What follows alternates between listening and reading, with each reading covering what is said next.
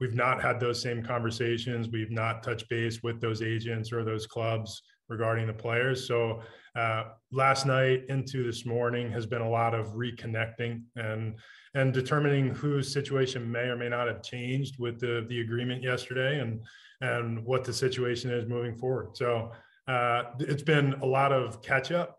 I won't say that our position hasn't changed. And for the most part, around the league, everybody is roughly picking up as if it were December 1st.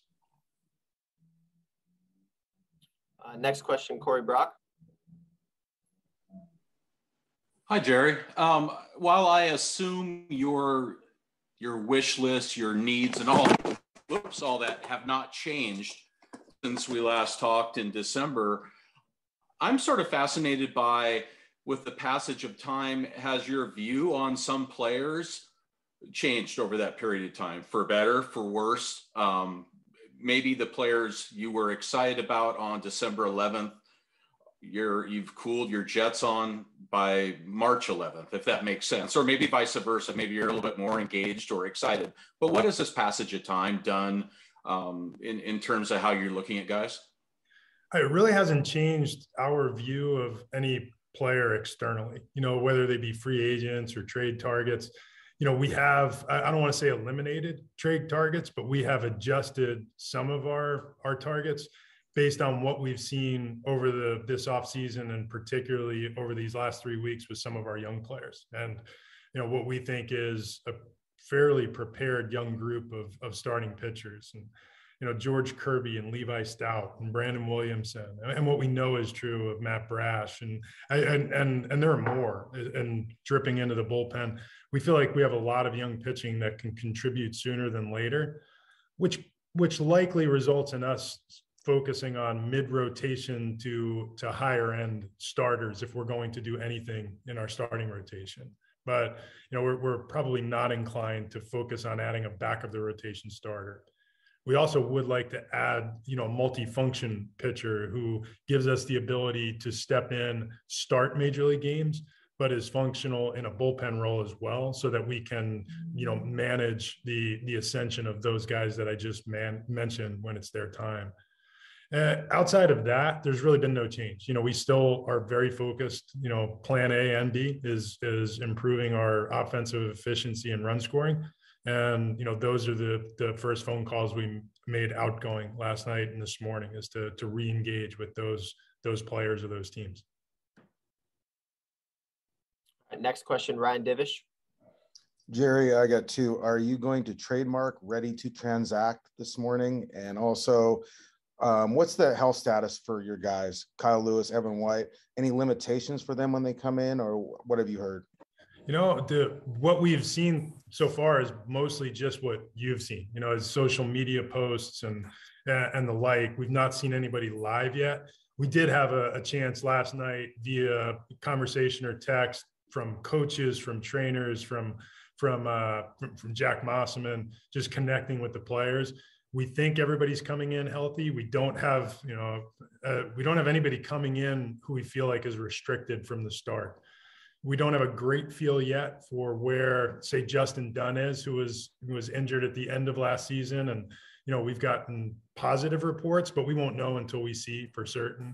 We're really excited about where Kyle Lewis is right now, just based on the feedback he's provided, what we learned from his rehab professionals, and what we've seen on video of his baseball workouts. He appears to be full go and ready to play. And, the guys in general I think the fact that we're young and athletic probably put us in an advantageous position here. And, we seem to be coming in healthy and ready to go. And yes, I am ready to transact. I'm all for it. All right, next question, Tim Booth. Hey, Jerry. Specifically, what do you feel like you need to add offensively right now? And does the condensed time frame of all of this happening make it more difficult at all to do that via trade versus via free agency? Is there one way that's going to be easier to essentially get that done? To the last question, I don't know. To be honest with you, this is the first time any of us have ever, done what we're doing right now. in spring training with, you know, an open field with multiple hundred free agents available and trade discussions happening that started before the lockout, but now pick up in earnest. I don't know how hard it's going to be honest with you, or what the timeline is going to be. You know, I suspect that there's going to be a host of free agents who would like to sign and get into camps, and that there are teams that want to determine what their roster is going to look like. So, you know, does that expedite matters? I don't know the answer, but, you know, we're ready to move at the pace that the market moves. And to the question of what we plan on doing, same thing we plan on doing in October, November, December is, you know, we'd like to add, we added Adam Frazier, who gives us a really nice contact oriented on base veteran professional hitter that makes us a better team. You know, we feel like with the improvements we're likely to see or believe we'll see from a lot of our young players, and then contributions that are made from young players who haven't made it yet but will. That's exciting. We want to add some impact to our offense, and, you know, believe that minimally we want to go get one impact bat. You know, whether that's free agent or trade remains to be seen. And if we can manage to swing both, we'd like to get two. And you know, they're likely to play on the left side of our field. Some combination of third base, left field, DH is what we're looking for. Ideally, we could find someone who can, you know, help with center field. But what we're seeing from Kyle Lewis, the work that I know Jared Kelnick did this offseason, and the potential for Julio Rodriguez, even, you know, playing some center field for us, are all real possibilities. So that lessens, you know, the dynamic need for a center fielder, or the immediate need. Next question, Maury Brown.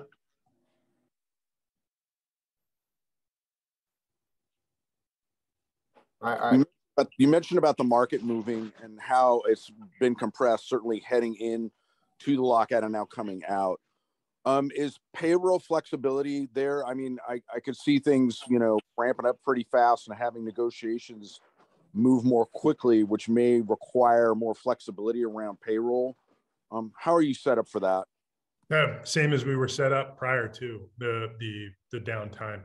You know, I think with what we've already done, you know, by adding Robbie Ray, by adding Adam Frazier, and what we were at least tethered to in the court of rumor, we've been very active at the top end of the free agent market, and we've been very active in checking in with established veteran players that might be available via trade. So we have committed to adding payroll to our roster. We had the flexibility to do it, and frankly, we've already done some of that, and don't intend to stop. So if the players line up, we have the flexibility to add them. You know, it takes two to tango. We have to find the right player or the right trade match, but we do have the financial flexibility. Next question, Shannon Dreyer. Jerry, with a shorter spring training, fewer games, what challenges does that present that you normally wouldn't be facing in getting a team ready for a season? Mostly it's about ramping up the pitchers' innings, and, you know, and allowing the players to start integrating at a pace that doesn't create a higher threat for injury. And we feel like some of that back in the summer of 2020, we learned some lessons about how to do that. We, as most of you have been aware, have been on the more conservative end in our league for how we've managed pitcher innings, prospect pitcher innings, you know, anything from a 6-man rotation to shorter starts, et cetera. We're going to be conscious of all that. And, you know, in a typical, you know, spring training, we're able to get our pitchers up to that 100 pitch mark. That might be more challenging in this go around. You know, and if that's the case, we're just going to be conscious of carrying added innings in our bullpen where we can augment that and not put anybody at risk. And I think the position players, as is always the case, as most of them will tell you, that they'll come in ready to play. We just need to make sure we take it easy on their feet the first week, so to speak, and, you know, make it short outings, you know, 3, 4, 5 inning games. And then the last 10 days, 2 weeks of spring training, you'll see them play regularly, and they're almost always ready a week or 10 days before we break anyway. So I don't think the position player group will be affected in any major way. Next question, Curtis Crabtree. Yeah, Jerry, what's kind of your thoughts on some of the structural changes to the game that we've seen through the CBA, whether it's, I mean, it doesn't affect you guys, but the universal DH, some of the structures to the young players and the incentives to bring them up earlier and play them. What stood out to you on that front? What piqued your interest, and what do you like most about some of the tweaks that have been made? I think across the board, you know, the deal that was reached yesterday, it's just good for baseball. It's good that we have baseball back. I do think that we have gone a long way toward taking care of the young players, and I admire the Players Association for taking the stance that they did, and I'm happy that we as a league, you know, improved the financial or economic situation for the young guys in our league. I'm most intrigued by some of the rule changes that are probably a year out. I'm maybe as happy about the idea of the ban on shift, that it's just going to make it a more interesting game to watch than baseball has sometimes become over the last few years, and you know, make the game move quicker. And that's an exciting thing. I love pitch clock. You know, we've watched it in the minor leagues for quite some time. All of our young pitchers are in tune with it, and it truly makes the game easier to watch in a lot of ways. And you know, we all love watching the game, but to see a crisp, clean, athletic-looking game that's what baseball has always been. And we got away from that a little bit. So I think the rules changes that are on the horizon are exciting in that way. And I guess fingers crossed, whenever it comes down the road, the international draft is something we all have to prepare and adapt for. And you know, frankly, I'm glad we have time to cross that bridge, because it's there's some things we need to learn about how the logistics will work, and the fact that we were willing to be malleable as a league, and how this was going to happen, and not just stuff it in immediately is a real positive outcome for me. Next question, Daniel Kramer. Jerry, have you gotten to connect with Julio yet over the past 24 hours? If so, what was that conversation like, and how eager are you to put eyes on him as he comes into a very big spring training for him? Well, I've not yet spoken with him voice to voice. The last time I spoke with Julio was when we added him to our 40-man roster. But I would say as we were finishing up on the phone call with MLB to let us know that this deal had been ratified, the first thing I received was a short film on via text of Julio playing center field to let me know how it was going. So he looks great. He's in phenomenal shape. He's going to come in with high energy, and his potential to impact sooner than later is extremely high. And I love the person. So I'm really looking forward to seeing him. I know there's going to be a lot of hugs going around the locker room. And my guess is Julio is going to be in the middle of many of them. Next question, Corey Brock. Hey, Jerry, quick two-parter here. Are you just as reticent today as you were in November and December in moving prospects? And I don't mean the top guys, but your 5 through 20. And then also a guy on the roster I find fascinating, Luis Torrens. What's his path to the opening day roster? I'll go in reverse with LT. His path is he's going to have to catch some. And, you know, in the second half last year, catching was just not part of the routine. We were integrating Cal Raleigh on a regular basis, so we really trust and believe in his upside. And it's irrefutable, the leadership value and what he does for our game plan that Tom Murphy brings to the table. So it's going to be tough to balance, to find a way to timeshare with 3 catchers. I do feel like when we're facing left-hand pitchers, we don't have, 9 better hitters than Luis Torrens. So finding his way into the lineup against lefties is going to be easy. What we saw last year in the second half with LT was something that I think really intrigued all of us, just how hard he was hitting the ball, the refinement of his offensive approach when he came back from Tacoma, and how he just wore out center field. He wore it out with power to the biggest part of the field. And he showed just a much cleaner, more mature approach in the box. Again, especially against the lefties. So there's a spot for LT on our roster, and we feel like he's going to be a contributor for us. We're going to have to be creative in how that looks defensively. He's played some first. He's played a little bit of third in more practice scenarios, and we'll continue to explore that, like we will with so many of our players. Just the more versatile or flexible a player is positionally, just a better chance you have of getting your ABs. And that's what everybody wants is the chance to go hit 4 or 5 times. And, as far as the reticence involved in trading top of the system prospects, we're still in the same place we were with, when you talk about guys like Julio or George Kirby or Noel Marte, there's, you talk about guys like Levi Stout and Brandon Williamson. Well, you never say never. It is hard to imagine the scenarios where we would trade the guys at the very top of that list. And, I can't imagine a scenario where we would move, the Julio or George, but we just feel like those guys are on the doorstep to impact what we do. That being said, with others in our system, and we love our players, you have to give to get. And when you're talking about acquiring potential impact players, you're going to have to give, potential impact prospects. So we've certainly discussed it, but we're in no different a place than we were entering the offseason, which was the guys that are at the very top of our prospect lists are going to be really difficult for us to move. Next question, Rick Riz. Hey, Jerry, with condensed spring, how much talk has there been about expanded rosters in April to help keep you healthy? It's on the table as a possibility, but it's not a certainty. And, I know as a player coming out of spring training in 1995, we had those extra 2 roster spots for a period of time. That was briefly discussed last night on a call with the league. I think we're going to discuss it through the course of the spring as to, the real necessity there.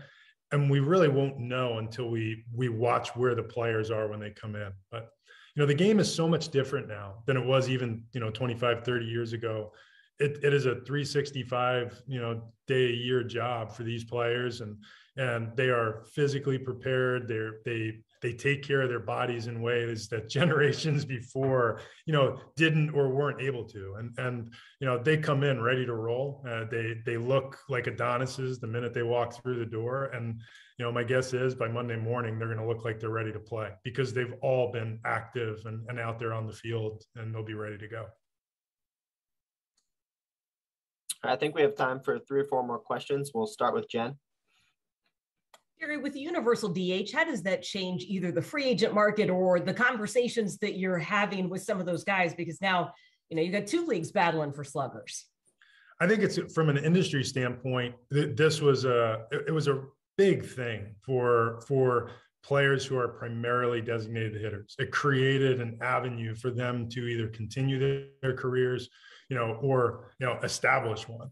And, back when the DH was implemented, I think in 1973, it created, whether it was the Frank Robinsons or the Harmon Killebrews, the guys that were at the tail end of their careers, they were able to extend it. Perhaps we see that again with some of the great hitters of the last 10 or 15 years as they become, full-time designated hitters in a 30-team league. And, there's opportunity there. I will say for us, it's not particularly relevant to what we're doing. We will use the designated hitter in much the same way we did last year, where it is a rotation among a variety of players that at various times may include Mitch Haniger and Kyle Lewis and Ty France, and there's Abraham Toro, just finding the way to get players on the field and maximize their chances without overwhelming them with defensive reps. We found that to be a really positive thing that came out of our 2021 season, and we want to continue with that model. Next question, Larry Stone. Hey, Jerry. Just a follow-up on Julio. Does the fact that there's fewer spring training games impact his chance of making the team with just like an overwhelming performance like, Griffey had years ago that you've talked about in the past? You wouldn't put it past him to earn his way onto the team. Is that lessened to now? No, I don't think so. Actually, probably makes it a little better because there's less time for us to to waffle. But he is, Julio is such an exceptional young player, and I know he's going to come in ready to go. I think in a lot of ways he he is intent on wowing us, and he always has. He knocks. Yeah, we throw him pitches and he knocks them out of the park every time. And he's a wonderful kid. He's well adjusted. He's incredibly talented. I think he's ready for the challenge on the big stage. The only two things really that will be debatable outside of his own performance this spring for us is going to be, the experience that he's had above A ball. It's not a lot, but what it was either on the Olympic stage or in AA was purely dominant in ways that you just don't see young players perform. So that is what I would call a very minor concern. And then the other is just what we do between now and opening day on the free agent or trade markets. And, there are only so many roster spots to go around. And if we do add and everybody stays healthy, then that becomes a roster management issue. But, it's not a matter of when Julio, or I guess if Julio impacts our team, it's a matter of when. And I feel the same coming into this spring as I did going into the off season. We don't want to put anybody in a position to block Julio from ascending to the big leagues, which is why we're focused in that area more on a left-handed hitter than a right, is where we are interested in making sure that he gets his reps when it's his time. And, if a left-handed hitter allows us to use the function of matchups with Hanny, with Kyle Lewis, with Kelenic, with Julio, that's a pretty good problem to have. All right, Angie, next question. Jerry, you talked a little bit ago about the value of pitchers with flexibility. We heard you talk about having to ramp up on the pitch count. I'm curious how the limit of how many times, a player, and I'm specifically kind of talking more about a pitcher, can go down to the minors hinders things in regards to matchups and the kind of players you'll need. I don't think that's an interesting, I guess, addition to this CBA is the limit on the number of times you can option a player to the minor leagues. And I think last year, and frankly, in all the years that we've been here since 2016, I think last year with Wyatt Mills was the first time that we had ever experienced or tripped that bar, so to speak. And we've generally had a pretty fluid roster, especially on the back end of the roster. So it's not a huge concern for us. I don't think it will hinder us in a meaningful way. It's also fair to say that whether it is someone like a Wyatt Mills or an Eric Swanson, or I could line up others, including some who popped onto our radar here in our mini camp and now, headed into minor league spring training, we do feel like, that's an area where we're particularly strong, and any number of players can step in and help out, and including a variety of young starters who are going to have to go out and make a team. Guys like Justice Sheffield and Justin Dunn and Nick Margavicius. And there's opportunity here, but there's also more depth than really we've had in the now going on 7 years that we've been here. All right, last question, T. Hi, sorry. Hi, Jerry. Hi, T. You said that you need a left hitter than right-hander hitter, but we, Japanese fan, had concern about Japanese right-hand outfielder. So I don't know you can say or not, but you have concern about that? We're not. Yeah, some guys are just good versus everybody, and when you get to that stage in the game, and you're talking about high level talents, you're probably not concerned with the platoon matchups. So I'll leave it with that. There are certain players that are available on this market that transcend whether they're right or left hand hitters, and we'll remain interested in players in that category. So you can say exactly Japanese or not. Yeah, I like Japanese players. It's just like I like American and Dominican and Venezuelan players out there. I like great players, and we're certainly, like I said at the start of the call, we were heavily engaged with a number of what we think are elite talents prior to the beginning of this lockout, and we will remain heavily engaged until we run it to ground, because we do want to get better. And it's ideally we are adding 2 offensive players, and minimally we would like one of them to be left-handed, because that's how we feel we're going to maximize the opportunities, frankly, especially for Julio. Jerry, quickly before you go, do you get the sense that these free agents or the teams that want to make trades want to get it done quickly because of the compressed nature, or not? I'm not really getting that, Ryan. It's been mostly a normal pace, and last night into this morning, we have visited now with, I would say, pretty close to all 30 teams and reestablished where they are. Most teams are in a very similar position to where they were headed into December. We've reached out to try to reconnect with a lot of agents, but there are 30 teams doing what we're doing right now. So it's some combination of Justin and I, reaching out and making these phone calls, and I think we've engaged with most or all of the players we were most interested in, and we'll find out what the time frame is. But nobody seems to be in a crazy rush. That being said, it'd be hard for me to believe that the free agents on the market aren't chomping at the bit to get into a camp and start working with a team. But how quickly that moves, I don't know. All right, thanks, Jerry. We appreciate you joining us today. Thanks, Jerry. Thanks, guys. ありがとう。 All right, that's all we have today, everyone. Thank you so much. Thank you.